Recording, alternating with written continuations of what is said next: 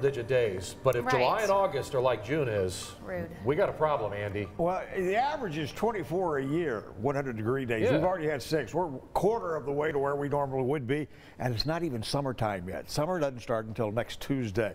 Look at these readings. Hottest spots, Waco and Killeen, with readings getting up to 101 degrees this afternoon. 99 in Temple, it got up to 100.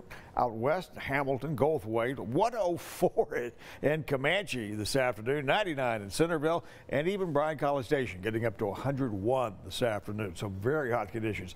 There is rain drifting our way. I'm not going to try to get you too terribly excited here because rainfall totals are less than 1/10 of an inch, and in most cases even less than 0.05 very likely, because there's not a whole lot of moisture going on. We got a little easterly wave floating away across Louisiana into deep East Texas. Could give us a few sprinkles tomorrow afternoon, but I'm afraid it's all going to be confined to the area east of I-35 and on down towards the Brazos Valley. Here's our setup. We've got a good strong ridge of high pressure here that stretches across Arkansas, East Texas, and Louisiana down to the Gulf of Mexico. Onshore flow continues to roll in, so the moisture content of the atmosphere is very, very high. It's just a very weak little system making its way under that ridge of high pressure that'll fire off those showers. And we're seeing a couple even lingering this evening, not nearly as much as we were seeing earlier this afternoon because the sun's gone down. Heating of the atmosphere has cooled off a little bit,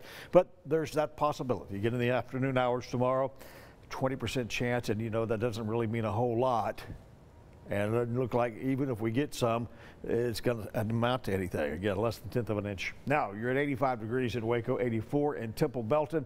Killeen, Coppers Cove, you're reporting 87 degrees as of 10 p.m. Skies remain clear. Humidity values are kind of high, as they normally would be. We're already up to 53% with a temperature of 85 right now under a clear sky. 73 by morning.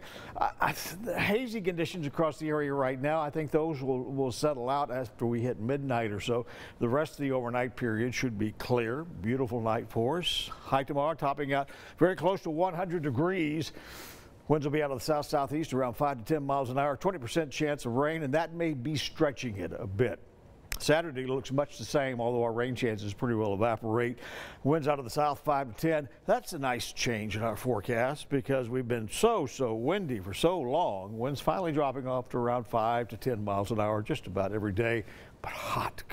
Grief, it's hot next week. We're going to feel hotter, and we officially hit summer finally next week, huh? On Tuesday. Okay.